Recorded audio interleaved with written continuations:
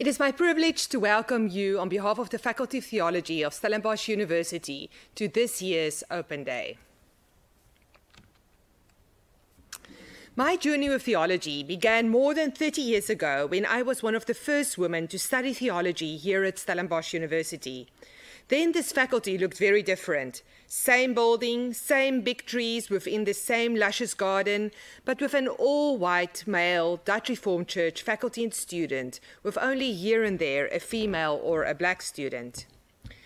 Today, the Faculty of Theology is a vibrant community made up of students and colleagues from all denominations. Our official partners, the Dutch Reformed Church, URXA, Presbyterian, Anglican, die Volkskerk in Afrika, Lutheran, but also members of many other faith communities who teach and study in this very old building with its rich history.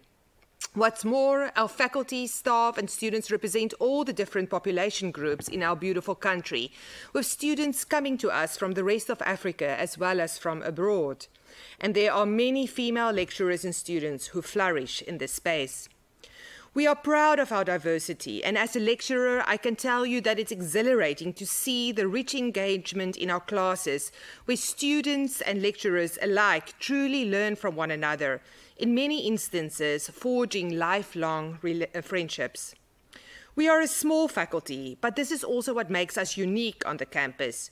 You will not merely be a number, but an individual who, over the course of your studies, if you show up for class, and please do, I cannot emphasize enough that there's a direct correlation between class attendance and your academic performance, will become a person to your lecturers and fellow students.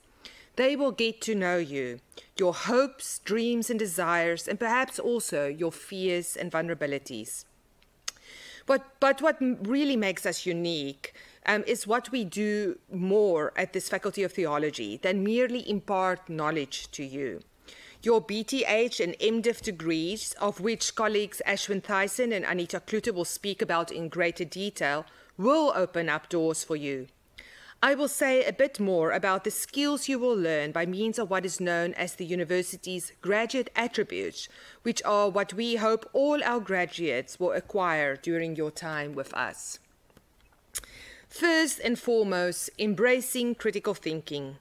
We teach you to think. You will also teach one another to think deeper, and you will at times also challenge us as lecturers to continue to think in new ways.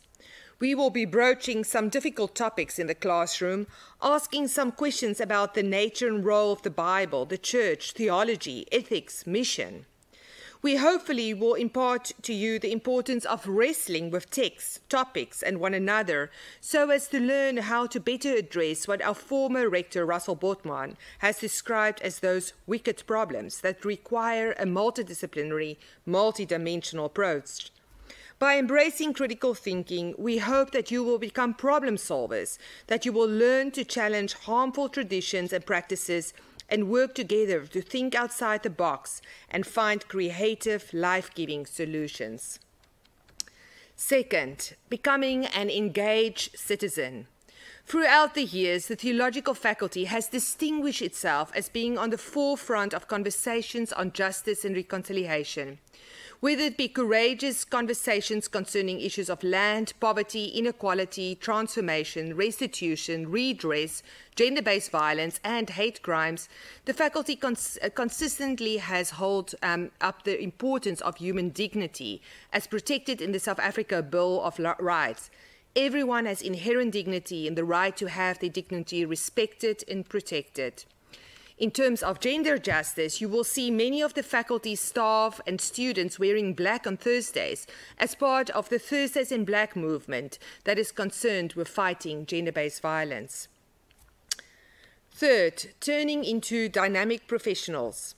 We hope and trust that you will exit this faculty as dynamic professionals, ready to preach, to teach, to comfort the bereaved, to organize, to fulfill leadership roles, to develop, to empower wherever you find yourselves, to show up on time, to be a person upon whom individuals and the community can depend.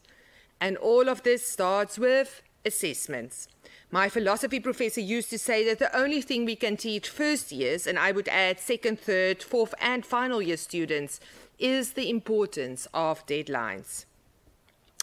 Finally, being a well-rounded individual.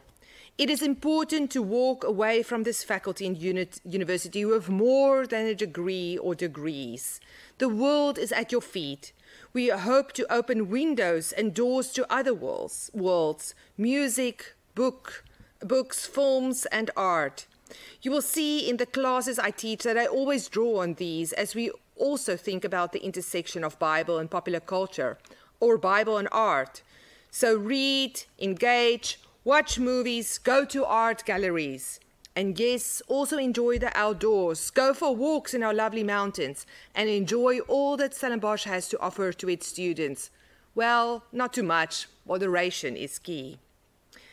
I want to conclude by offering you a sneak peek at some of the interesting topics, themes, and conversations that await you. As you all know, COVID-19 has challenged all of us in unprecedented ways, and to some extent still does and will continue to challenge us in years to come. In terms of the various subdisciplines of theology, here are some of the questions you will consider. Bible. In Old and New Testament, we will ask questions such as, why do we suffer like this? What is the link between God and suffering? How do different parts of the Bible speak about disasters such as this one? Systematic theology. We are not the first people to ask these questions. How did past theologians speak about God in times of extreme suffering?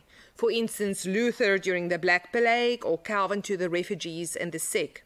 How do Black and feminist theologians help us to see how COVID has affected the most vulnerable constituencies in our communities? Church history.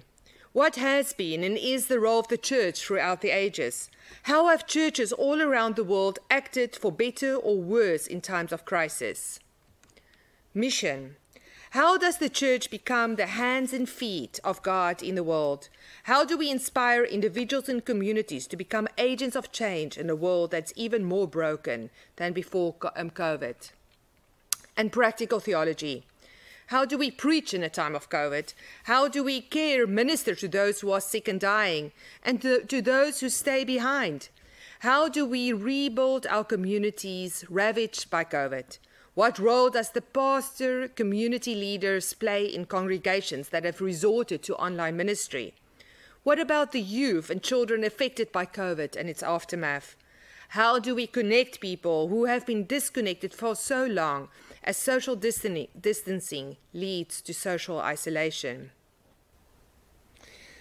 This is an exciting time to be a student and lecturer in the theological faculty at Stellenbosch University. We hope your time with us will be meaningful and transformative. Enjoy, learn, grow. We look forward to journeying with you. Finally, if you don't know anything, please ask us. Our contact information is on the website. Enjoy the summer, and we look forward to welcoming you back when classes start in middle February. Thank you.